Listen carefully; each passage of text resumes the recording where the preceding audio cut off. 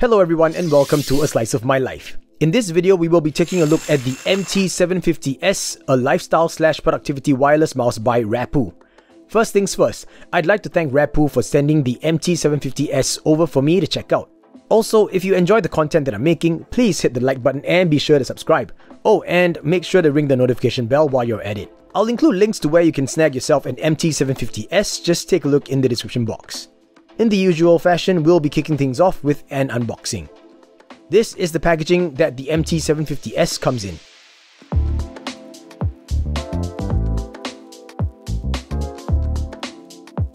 A rather straightforward box with a magnetic window style display which adds a nice touch. Taking a look at the contents of the box, you'll find a user manual, a small USB wireless dongle, a USB-A to micro cable for charging, and the MT750S mouse.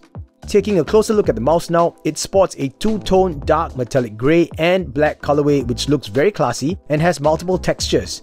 The main surface has been given a slight texture to it. There are also smooth accents and the sides are rubberized, providing you a very comfortable experience. The MT750S is neither small nor overly large, and as you can see, it fills my entire palm. I'll have the dimensions of the mouse on the screen for you.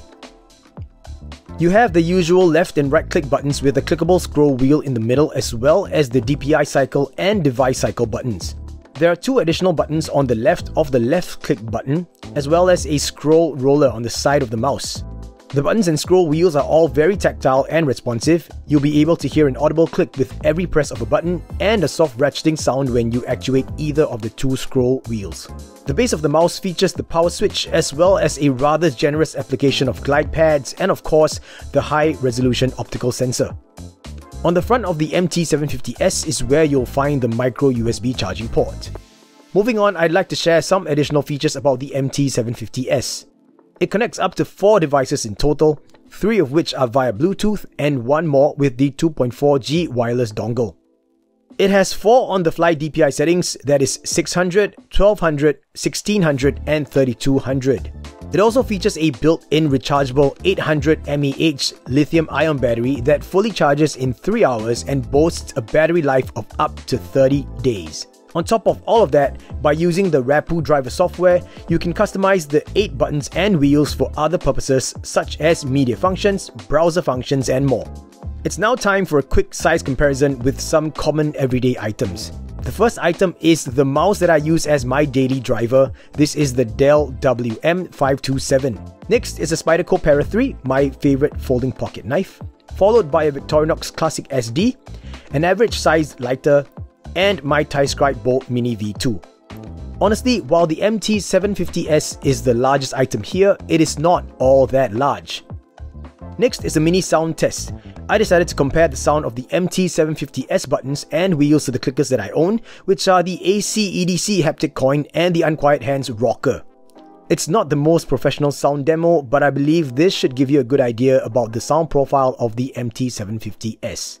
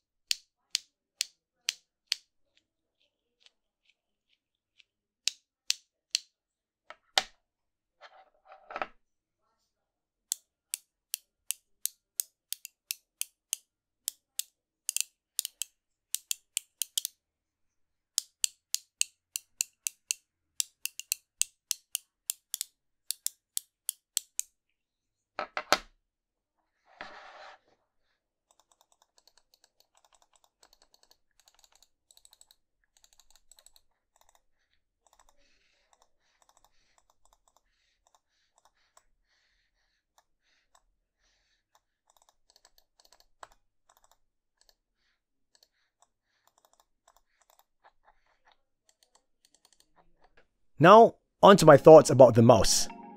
I love how easy it is to switch between devices.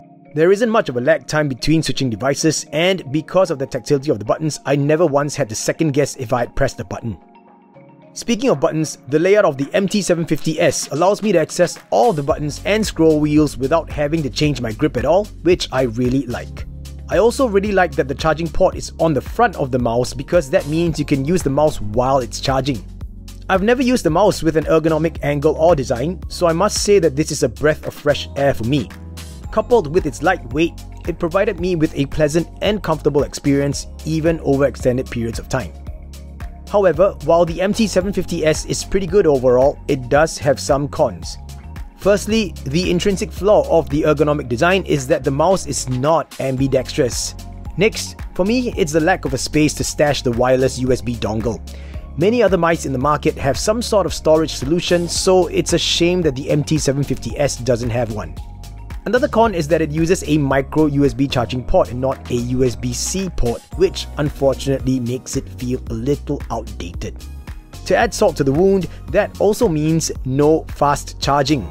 And last but not least, the customization for the side scroll roller doesn't work in Bluetooth mode, which in my opinion basically renders the feature pointless because most people, myself included, would connect to devices via Bluetooth more than with the wireless dongle.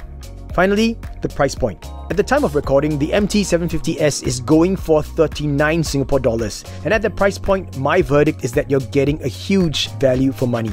So if you're looking for a good lifestyle/productivity wireless mouse that won't break the bank, the MT750S by Rapoo is something you could strongly consider. Once again, all of the links are in the description box. And that's it everyone, thank you so much for sticking all the way throughout and sharing in this slice of my life. I hope you enjoyed the video. Remember to hit the like button and subscribe if you're not yet subscribed, and make sure to hit that bell. Also, I'm on Patreon, so check out my Patreon page if you'd like. I'll have that in the top corner of the video. Thanks again to Rapoo for sending this over, and I will catch all of you in my next slice. Bye!